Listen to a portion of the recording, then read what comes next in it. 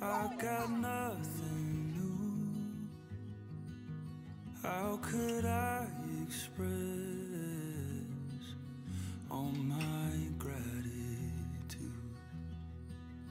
I could sing these songs as I often do,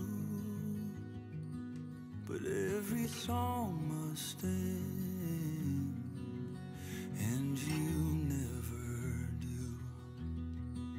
So I throw up my hands and praise you again and again, 'cause all that I have is a hallelujah.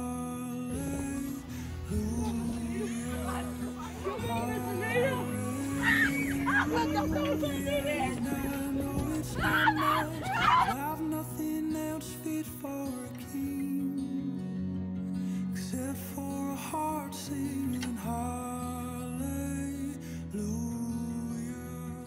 hallelujah.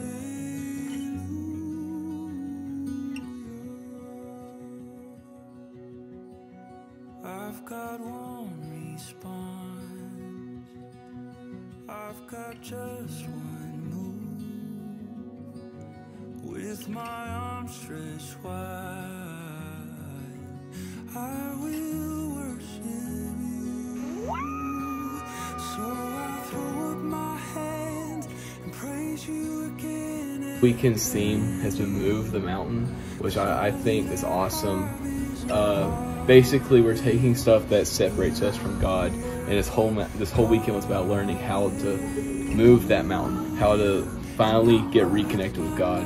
And I personally feel like I really took one of my obstacles and just put it back in its place. A while ago, I struggled with a few epilepsy-related things that really made it tough for me to focus on God. And recently, I've started slacking, and I let those things get back on me, and really start trying to break my faith up. And this weekend just led me to say, no, this isn't happening, Satan. This isn't happening. I'm going to stay with God. I'm going to keep this mountain away from me. I moved that mountain this weekend.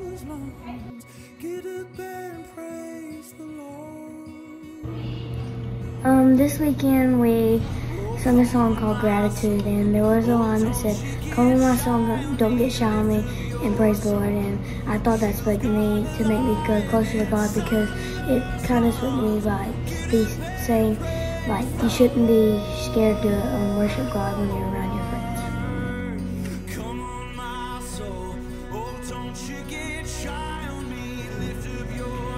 So this week during worship really helped me move my mountain, because it felt like when we were singing, God was like speaking to me and touching my heart. And it just gave me the courage, and it told me that I didn't have to worry about what I was doing, because God was with me every step when I go. So this was probably the most frightening yet rewarding trip I have taken in such a long time. The thought of chaperoning 20-something teenagers was kind of daunting, and I thought that my husband was probably going to kill me after this. But it has truly been such a blessing to not only see youth worshiping and loving one another and being accepting of people that they probably don't hang out with on a normal basis, but also seeing other chaperones like loving on students and worshiping with them and encouraging them to be open with their love for Jesus. Praise you again and again, 'cause all that I have is a heart. Had a lot of doubt, but it was truly an awesome experience for me, and watching these kids and being around them, hanging out with them, especially all the crazy middle school boys. But we've all had a great time. Me and my family have all enjoyed it, and especially myself, and can't wait to recruit more to come next year.